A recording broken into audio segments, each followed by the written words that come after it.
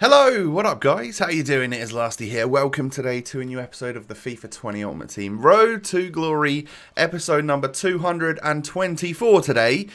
In today's episode, there are a few SBCs that I need to catch up on, I need to complete, ready for a somewhat decent pack opening, hopefully towards the end of the week when TOTS starts. And then I want to adjust the team slightly without spending any coins. I'll show you how we do that throughout the episode. If you do enjoy, hit me with a thumbs up. We are aiming for over 3,000 likes. I think you guys can do that in just a few hours. So thank you for all of your support. It genuinely means the world to me. Oh yeah, we hit 450,000 subscribers as well.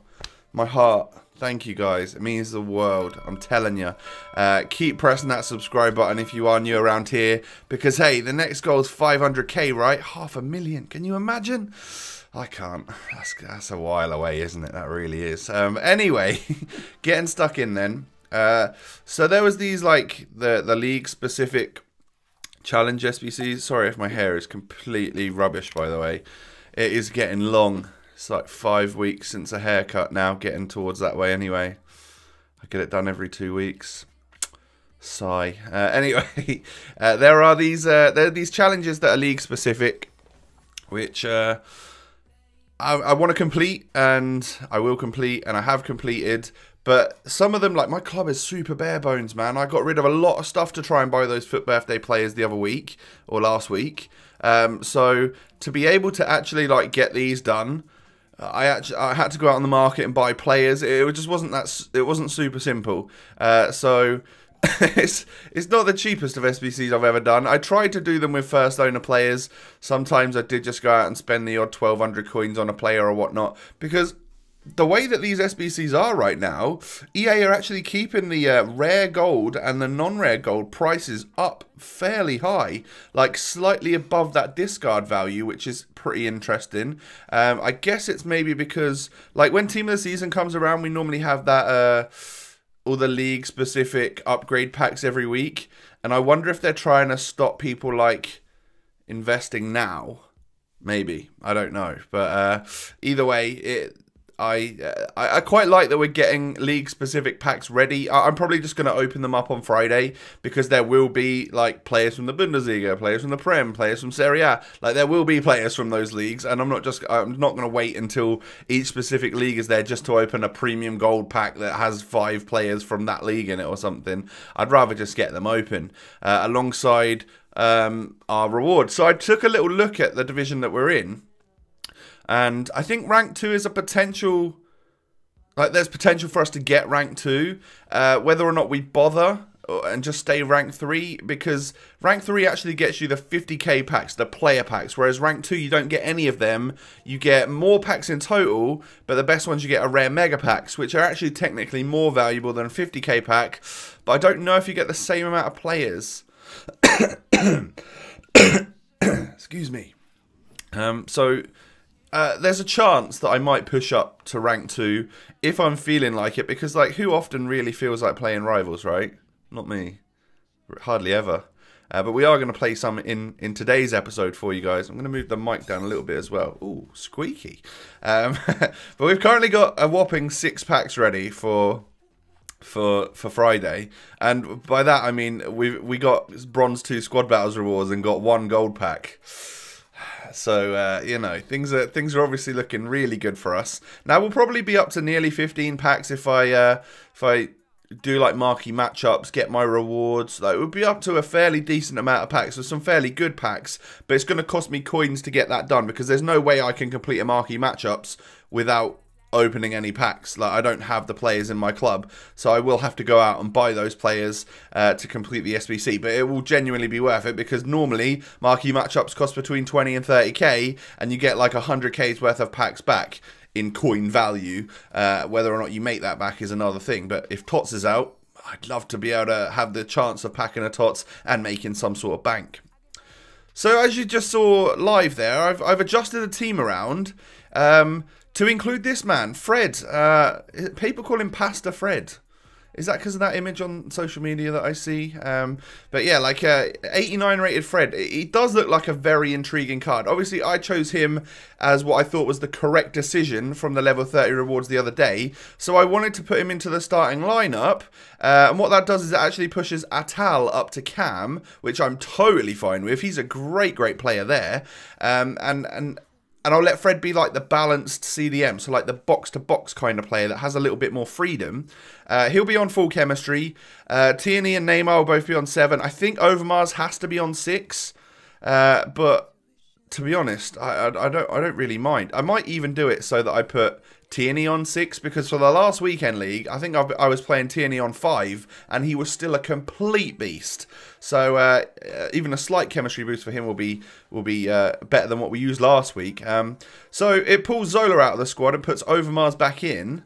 We could obviously take him out straight away for Bernardo Silva, Lozano, Ken, or Zola. Like any of those 4 players could come on for Overmars, but excuse me. I think for the first half, he'll actually be completely fine. I think he'll be 6 chem. We played Havertz on 6 chem for a while last week, and he was fine as well, weren't he? He had his best stint in the weekend league on 6 chemistry. So here's a visual for you of how I want the team to actually play in game. Douglas Costa up top.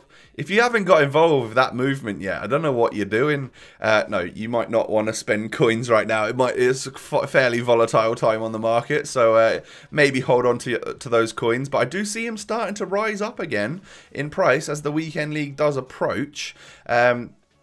My terrible transfer market advice or trading advice is that this is how I see it going anyway. Obviously, FUT birthdays and the whole market just completely like plummeted, didn't it?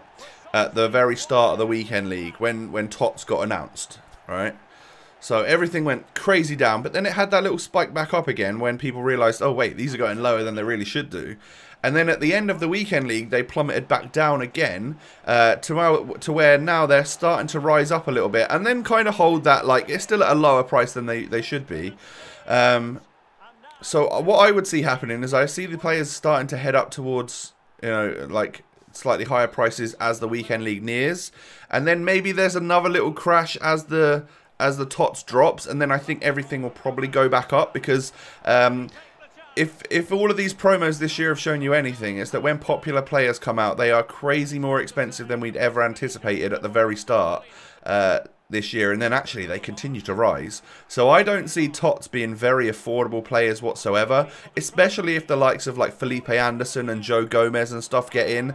Those are going to be like million coin players. I don't know, maybe they won't be, but that's my terrible transfer market opinion so far. Oh, that coughing fit was so bad I feel like I've had to edit it out.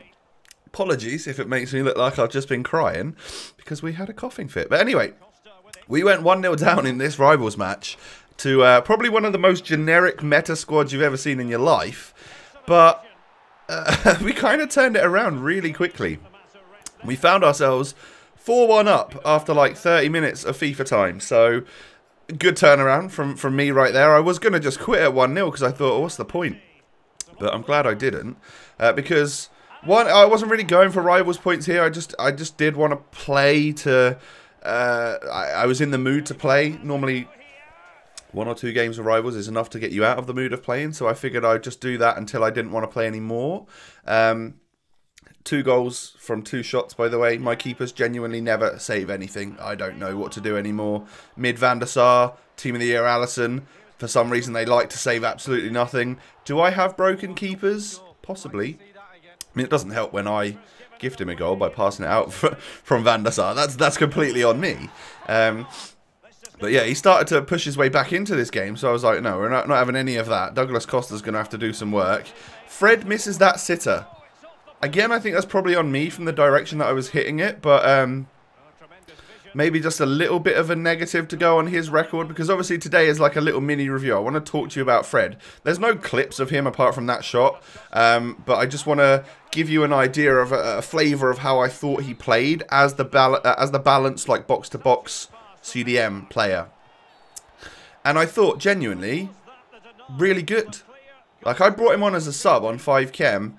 in the weekend league like maybe twice, maybe 3 times, and I didn't really rate him. I would have preferred to have brought on Ferland Mendy in a CDM spot like I'm used to doing.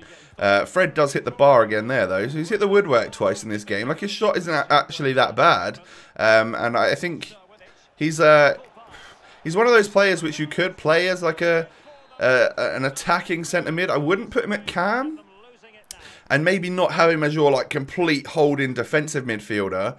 But what he is someone that in the middle of that. So let him push forward a little bit, but not too far and not too deep. And you'll get a solid player out of him. So he's not particularly strong. He's fairly quick, but like a lot of people bring Bustos on, a lot of people bring Tierney on, there's a lot of very, very fast CDM type players that people bring on.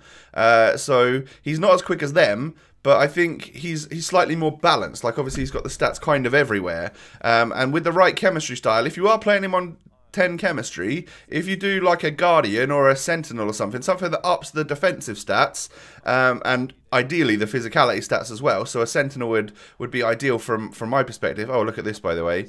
Don't you just love 11 men behind the ball, and just jockeying and not moving towards you? That's fun.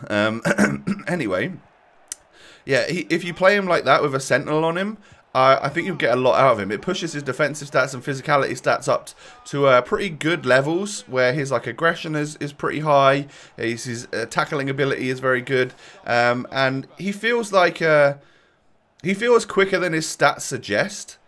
And I think that you might get a great player out of him if you do decide to take him from your level 30 rewards. Obviously, you've only got a few more days to choose it. And most of you, I would say, that are daily viewers and maybe avid players of the game have probably already got to level 30. If you grind the game out, even to the fairly like mediocre level that I do, I've obviously got him, and I've got 10,000 spare XP as well. But yeah, I think I've come up against Carrasco a couple of times, and he's been okay. I've not come up against Belotti, but the people that have said that they've come up against him said that they got destroyed by him. So apparently he's quite a good striker, but you just get them slightly more meta, I think, with Fred. 4-star skills. Agile, like his agility and his balance and stuff are phenomenal, and he's short as well, so that center of gravity is really low, so he's going to be able to turn really well on the ball, changes of direction, whether that be when you're on the ball or even off the ball to try and make the tackles and stuff.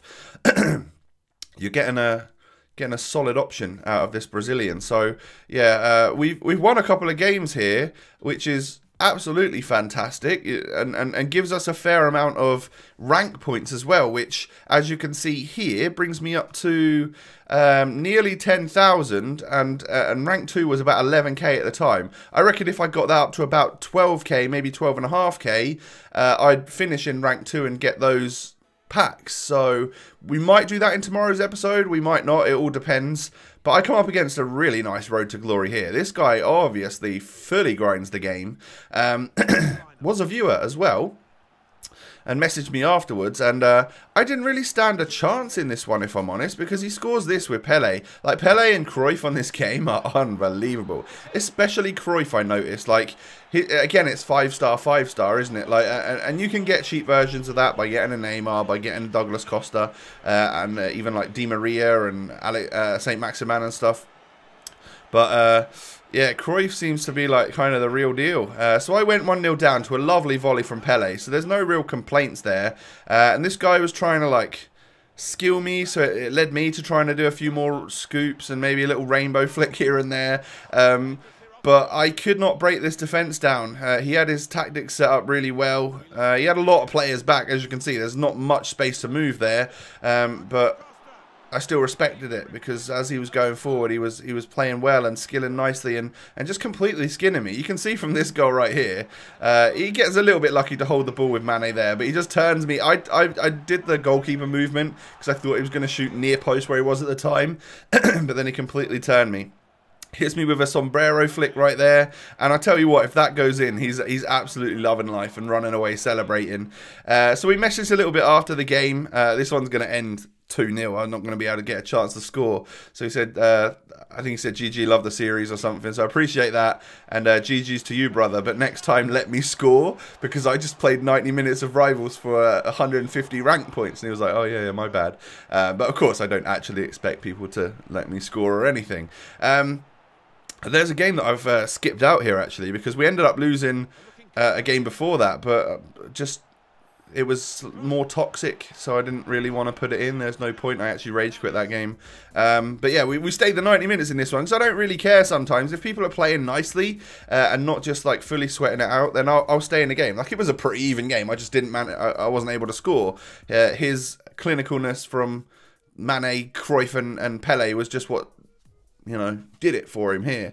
So only a measly 150 rank points, but it does bring me up to 10.6, I think that was, points. That there's a fair few there, and we're getting closer towards rank 2. As I said, I might play towards it. You guys are just going to have to bear with me a little bit for the next couple of days. There's no real content, is there? Tots is coming, but there's a couple of days until there, and I upload every single day. So rather than just taking a couple of days off and saying, see you at Tots, I'll wing it somehow, but... just bear in mind that the videos might be a little bit shorter for the next couple of days, or the content might be a little bit more stretched out, just because there isn't much. My overall end thoughts from this episode, though, are that I think Fred's a really good option. I might actually try to properly use him this weekend. No, I'd actually quite enjoy that, I think. So it pushes Atal up to slightly more of a free role as well, which I love. And we might be able to do something about that right wing spot. I'm just not sure yet. I would put Bernardo Silva there on 8 chemistry, but it drops Neymar down to like 5, which is a problem. So yeah, guys, do me a favour, hit that thumbs up button. We are aiming for 3,000 likes. Don't forget, of course, to subscribe to the channel if you're new. I thank you for that.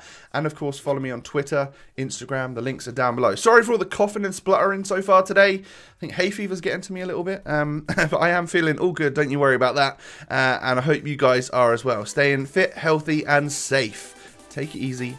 Catch you tomorrow. Peace.